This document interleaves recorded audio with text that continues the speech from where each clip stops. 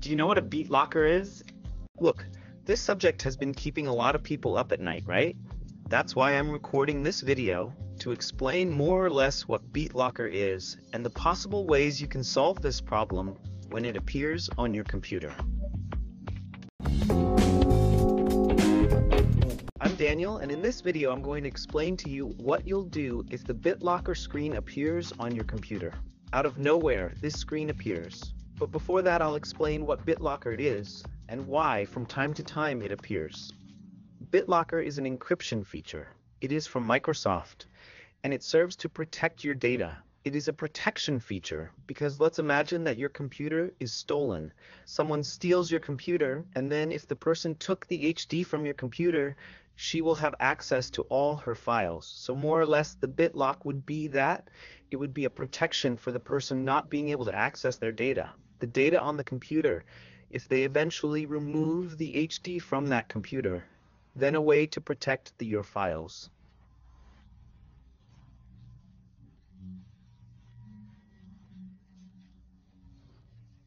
But this has been keeping a lot of people up at night because sometimes it can happen out of nowhere. Blue screen yesterday. I used the computer today. It gave me a blue screen. BITLOCKER Recovery appears. What is this? This sometimes happens. Sometimes it could be an update of the system, is sometimes a BIOS configuration change, or sometimes it is a feature that you accidentally activated and appeared. And how are you going to resolve it? What is the right thing to do? The computer is new. The computer has always been yours. It has never belonged to anyone. It has never belonged to any third party. It has always been yours. So you decide to resolve it. So if the computer has always been yours, what are you going to do? You're going to access it. I will put the link here to access the Microsoft website. On the Microsoft website, there's the BITLOCKER Recovery part. And then it's quite simple, right? So you can get this recovery key because it usually appears there, right? BITLOCKER Recovery. Then you have to type gigantic code, right? And there are several characters. And if you can type these characters, awesome. So how are you going to do it? You went to the Microsoft website. I'll leave it here in the description. I'll also put it up here in the card to make it easier. So you went to the Microsoft link, you entered your username, password. It has to be your Hotmail, Outlook username, password. Is there anything related to Microsoft account? And then you entered, and then it will appear whether there's a BitLock key on that user or not. If it's great, try it on your computer, on your notebook. Oh no, none appeared. So the BitLocking key is probably registered in another email you use. If this computer has always been yours, you've never had any technician do the installation or anything, then it will be easy to solve. You will get this key using some of your Microsoft emails. There is another possibility, and I even recorded a video explaining about this, which means you return the motherboard to the factory settings, because sometimes this happens because the motherboard or the BIOS, right? In this case, it changed the settings or the system changed the configuration, and then you restore the configuration. BIOS Factory can solve it. I recorded a 3-minute video that got a lot of views on YouTube how BitLock was solved in 3 minutes.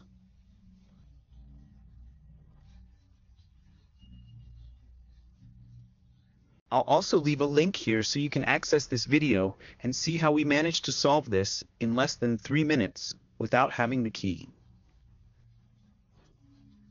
It's a Dell notebook. It's a specific model. It's suitable for other notebooks. It also works.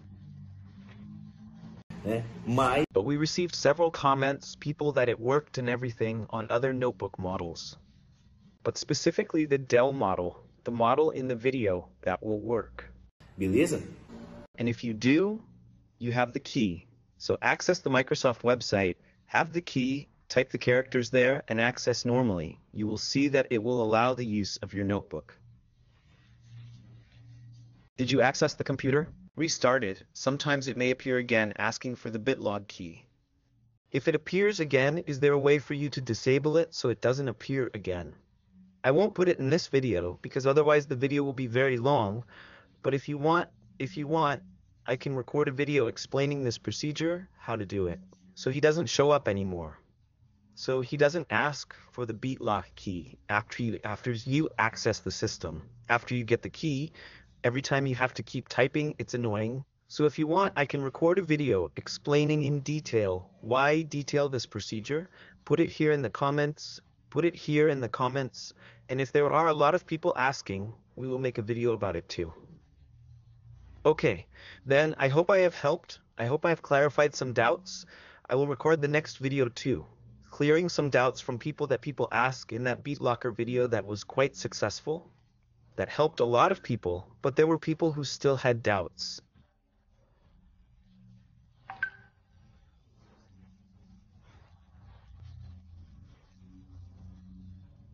So I'm going to record a video explaining it, answering people's questions.